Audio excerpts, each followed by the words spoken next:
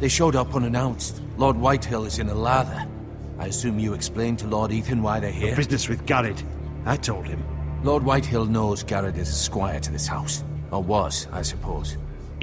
Was. It makes no difference. The Whitehills were clearly in the wrong, so don't give him any satisfaction. Out there, you were decisive and firm. Now do it again with these bastards. Let's not do something rash. Things are bad enough as it is. I can handle Lord Whitehill. Well said, my lord. Now is not the time to anger Lord Whitehill any more than he already is. He's got 5 times as many men, and the backing of House Bolton. All the more reason to stand up for ourselves. Only cowards and dead men roll over.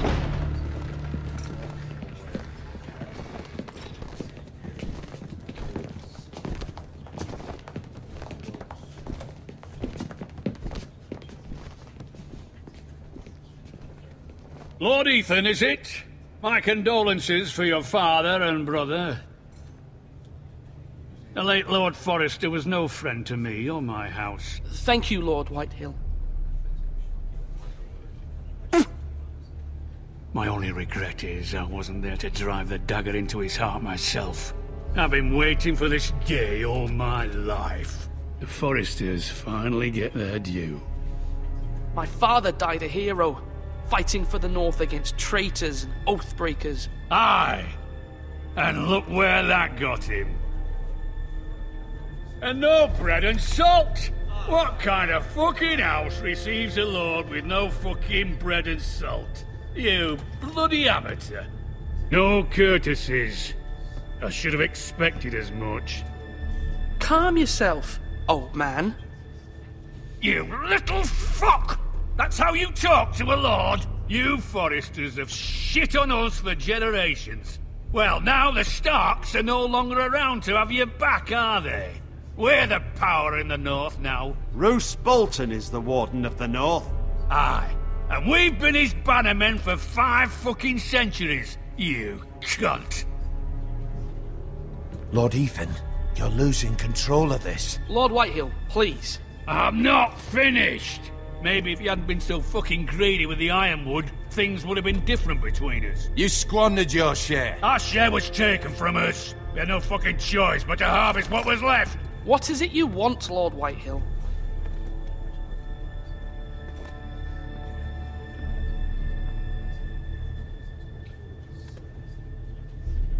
Your man, the squire. We were minding our own business, keeping the king's peace, as his lordship here said, when your man attacked us for no reason. Hear that? Attacked for no reason. No reason? You murdered his family. Then you admit it was your man who killed my men. And a pig farmer at that. How do you answer for your squire, Lord Ethan? He acted in your name. And you are the lord of this house. We lost people too, Lord Whitehill. Your men murdered his entire family. You lost pig farmers, not soldiers. The soldiers worth 100 of their type. Where's the fucking coward who killed my men? I know he's here. What have you done with him? I took care of it. He received his punishment and it's done. He's gone. What? Gone? That was my justice to deliver, boy, and you denied me of it. I'm not leaving until I have my justice. Now bring me the coward who did it, or you'll answer to Roose Bolton. What kind of fucking house is this? A house of honorable men. Lady Forrester. You bellow like a wounded boar, Lord Whitehill. Have you forgotten your manners? I mean no disrespect to you, my lady, considering your losses and all. But this is not over. It's over when my son says it is. This is over, Lord Whitehill. Ethan is Lord of Ironrath now. By rights, his word is law here. If that displeases you, then I trust you can find the door. That lad may be lord of this house, but Lord Bolton will have the final say. I'll send him a raven letting him know a Forrester man killed one of his own. That the new Lord Forrester lied to my face and denied me my justice. Then we'll see whose word is law.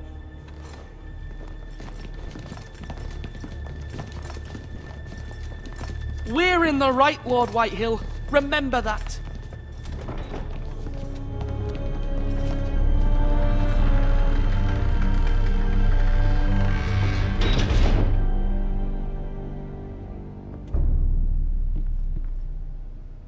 Your son did well, my lady. He kept his wits while Lord Whitehill lost his temper. A lesser man would have been rattled, but Ethan here held his ground. You were brave, my son. But you'll need to be braver still when Ramsay Snow arrives to see you bend the knee. Prepare a raven. We need to send word to Mira in King's Landing at once.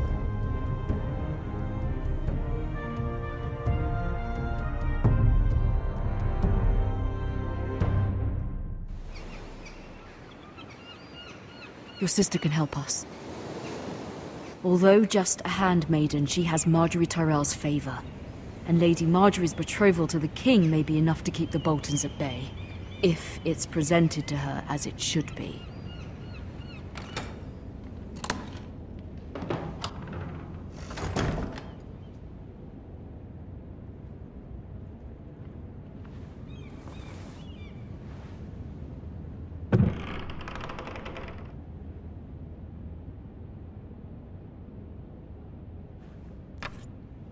Asher sent me this coin, to remember him. What a strange place, Essos. It was very kind of Lady Marjorie to give this to me. It once belonged to Lady Elena.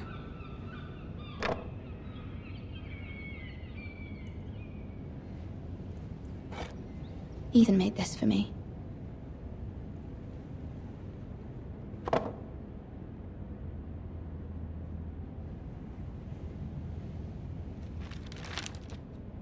Father, much excitement here in King's Landing for the coming wedding. Lady Marjorie has proven to be quite popular throughout the city. I do wish you and Mother could come, although I know it would be impossible under the circumstances. I miss all of you, and I look forward to the day you can.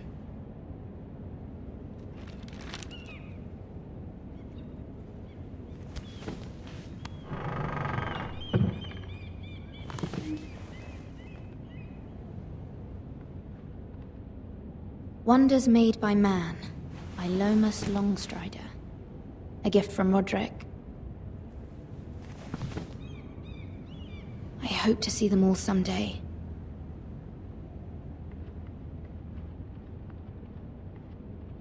King's Landing. I wonder if it's sunny at Ironrath today.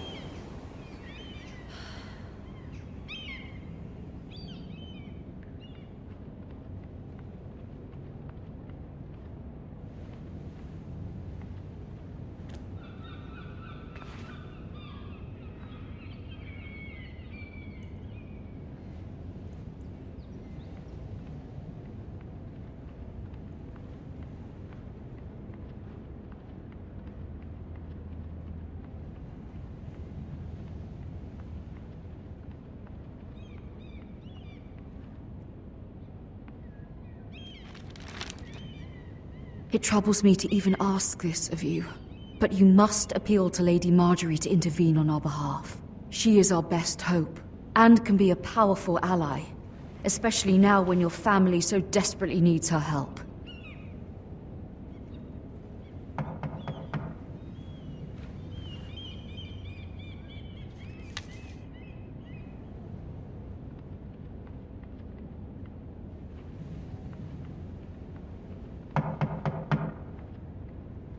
One moment. Oh, sorry, milady. I didn't mean to disturb you. I can come back later if you'd like. No, it's fine. Come in.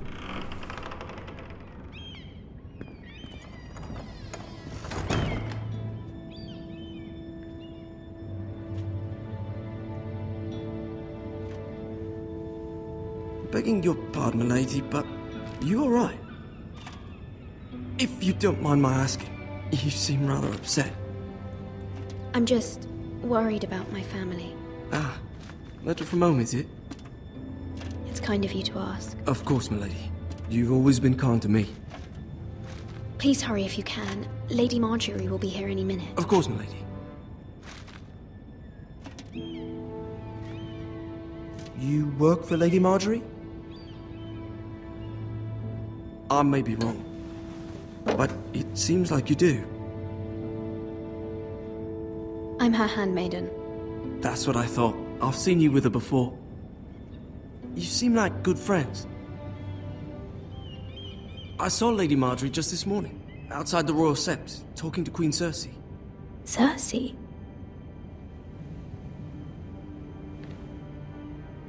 They appeared to be having some sort of disagreement. I couldn't hear much, but it was definitely an argument. You were eavesdropping? No, not at all. I was just passing by and I heard them arguing about House Forrester and... House Forrester?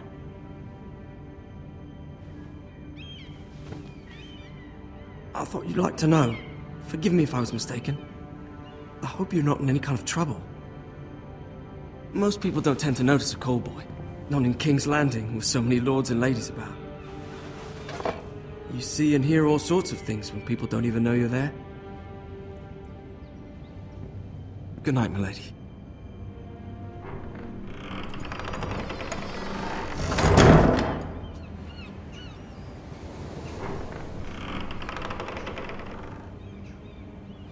Lady Marjorie, you're early. I was hoping there would be time for us to talk.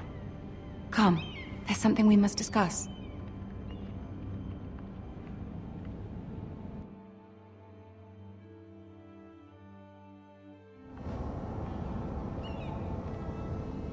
From the day you arrived in Highgarden, I've thought of you more as a friend than as my handmaiden. A dear friend, in fact. Thank you, my lady. And you know how I feel about what's happened to your family. I feel your pain as if it were my own. What you've suffered is beyond imagining. And your poor family as well. I need your help, my lady. Of course, and I will help you in any way I can. But there's another matter we must attend to first. You must understand there are limits to what I can say, especially here in King's Landing, now that I am to be queen.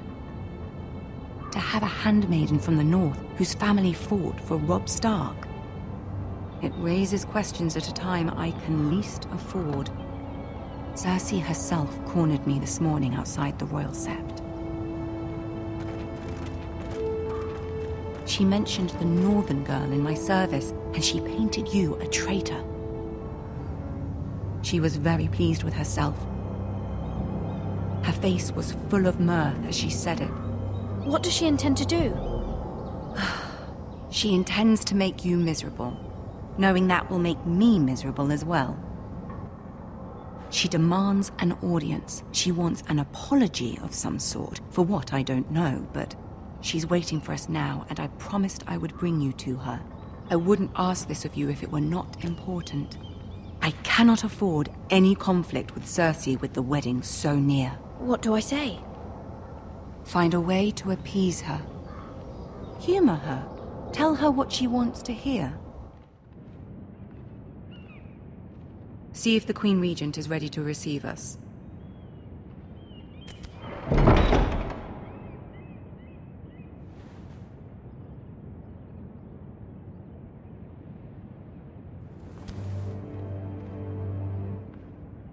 You'll be fine. I know you will. You may feel one thing, but you must say another.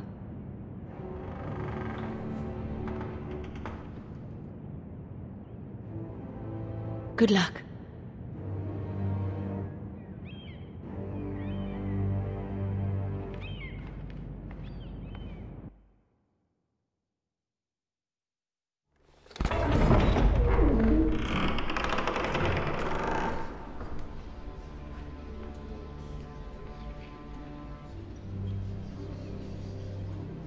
You can do this.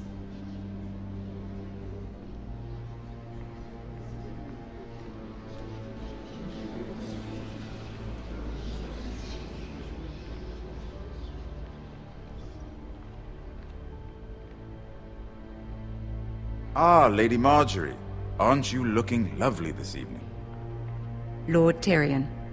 Your Grace? With your permission, allow me to introduce Lady Mira of House Forrester.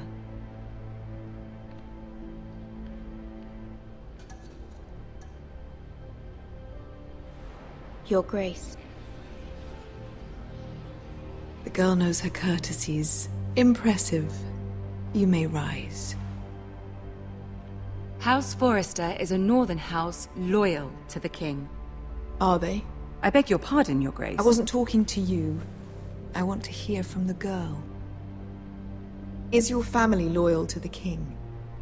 Perhaps you should ask the new Lord Forrester. He's not here, is he? She is. Yes, Your Grace. To the one true king. The one true king. Yet she didn't say which. The girl is clever. She only meant... I don't care what she meant. I care what she said. I won't stand for impertinence from a girl of the North. If you would give her the chance to explain... Perhaps she can explain why the Forresters have been loyal bannermen to House Stark for centuries. A house of traitors. They were the Wardens of the North. We all served at the pleasure of the king. Clever girl. Perhaps too clever for her own good. And she would have us believe she didn't know which king she served. Is your house willing to swear fealty to your new liege lord, Roose Bolton? He is the Warden of the North, Your Grace. He is. And I the Queen Regent and Tyrion the Master of Coin. The girl has a remarkable talent for answering questions while in fact saying nothing at all. Old allegiances are not easily abandoned. But now that the war is over, we must look to rebuild and forge new alliances. There are ships and shields to be built, and Joffrey will need a steady supply of ironwood for his armies. I'm told there are others who would happily serve that purpose, but I trust we can rely on House Forrester. Forrester Ironwood does seem rather unique. Our talent is unrivaled, Your Grace. Forrester Ironwood is highly sought after in the Seven Kingdoms. So I'm told. It would be a shame to see it fall into the hands of another house. I imagine you'd do almost anything to prevent that from happening, wouldn't you? Ask any Lannister, and they'd do whatever was necessary to save Casterly Rock. It would be unfortunate to see another house lay claim to what's yours. I won't dishonor myself, Your Grace. I see. What would you have the girl do, Cersei? It's not as if she fought beside the Starks, wielding a battle axe for the Northern Army. It raises an interesting question, I suppose. Can we truly blame those who end up on the wrong side of the war? Our dear Marjorie here was betrothed to Renly Baratheon on the false assumption that he would one day rule the Seven Kingdoms. Can we fault her for her mistake? Should she be held accountable?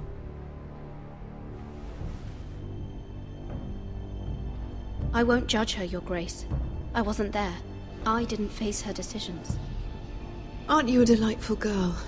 If only one could flit through life without ever holding an opinion of their own. If there's a point to this, I hope you find it quickly. Loyalty can be such a hard thing to define. This city alone is filled with all sorts of ambitious opportunists looking to reinvent themselves, pretending to be something they're not. Who knows what lurks within their hearts? You are a girl from the north, here in service to Lady Marjorie. One can only assume her interests are yours. Yet loyalty to a king, that must be absolute, beyond question. And if your loyalties were to become conflicted between your king and the very person whom you serve, what would you do then? I'm sure she would... Let the girl answer the question. Go on. I would be true to the king, Your Grace. Well said. I was beginning to worry you didn't have your priorities straight. She is a threat to the crown, isn't she? The most dangerous handmaiden in all of King's Landing. I'm not quite sure what to make of her. Not surprising, I suppose, for a northern girl, but not very encouraging either. I'd like a word with you, if I may. Of course, Your Grace.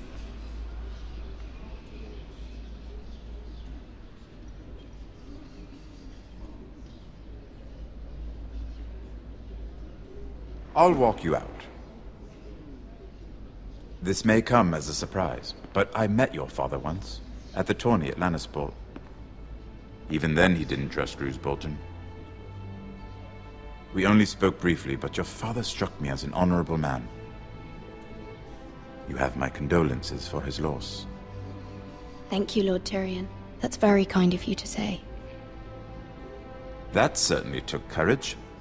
To so publicly declare your loyalty to Joffrey for all to hear. Poor Lady Margaery was humiliated, although Cersei seemed quite pleased. It was quite the first impression. I, of course, found it all highly entertaining. I don't particularly like her. Yet you did your best to please. You'll do well here in King's Landing. My sister and I have our differences. She takes great pleasure in her little charades. I take mine in thwarting them. We must find our amusements where we can. She threatened to give your ironwood to another house. It is the Master of Coin who decides such matters. The Crown needs boats. Boats need wood, and I speak for the Crown in this regard, not her. What are you suggesting? I suppose the Crown could be persuaded to secure ironwood from House Forrester. Lady Margaery might not look favorably on such an alliance, and it would infuriate Cersei. Although what would be amusing for me might prove rather dangerous for you and your house. Are you willing to risk that? It may be far too dangerous. In fact, forget I even suggested such a thing. It's a risk I'm willing to take, Lord Tyrion. Please. You are a brave girl, aren't you? I'll consider it. Now, if you'll excuse me, I promised Sansa I would join her for dinner tonight. 3 beautiful bottles of Dornish wine await my arrival. The mere thought of them makes me thirsty already. I hope we meet again. Nothing would make Cersei happier. Until then, be careful. This is not the North. King's Landing can be a nest of vipers to the uninitiated.